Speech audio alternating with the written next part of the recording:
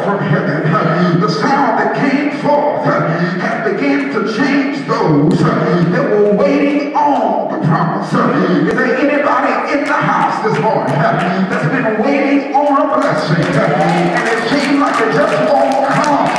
Seems like doors are shut, things are rough. I don't have no real folk. Can I talk to some real folk in here? Some folks that got some real problems. Somebody in here seems like your life almost cut off. Can I just go down your road real quick?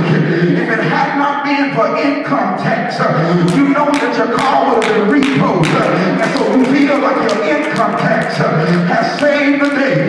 But can I come by to tell you something? That it's a relationship with the Lord.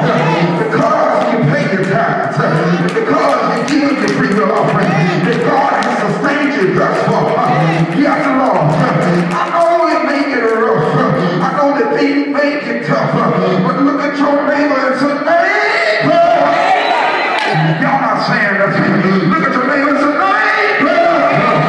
Hang on in there just a little while longer. And so now that the sound has been released, it was a sound from heaven.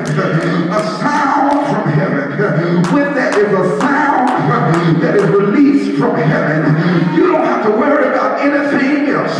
When there is a sound that is released from heaven, well, what are you saying, brother preacher? I thought you said that if I open my mouth, ye that are the sons of God. Can I do a little history lesson? You remember back in Genesis when God created man. He gave man the dominion over everything.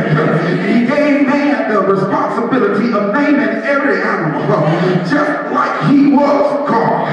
And so now we're getting back to the place to where the Spirit of the Lord is on the inside of us. And now that the Holy Ghost has taken over, we can release a sound in the atmosphere. And whatever we speak has to change.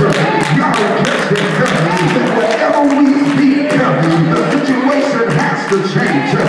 Yes, Lord, you have to line up with the word of God. Ain't no need in talking. Ain't no need in speaking when you're not doing what the word says. Yes, Lord, I know that things get hard. I know that things get rough. But the God that I serve, look at somebody say, he's able. Yes, Lord. God is able to do exceedingly above all that we can ask or think according to the power that worketh on the inside of us. Is there anybody in here? I feel like preaching right about now. Is there anybody in here that recognizes that you have power?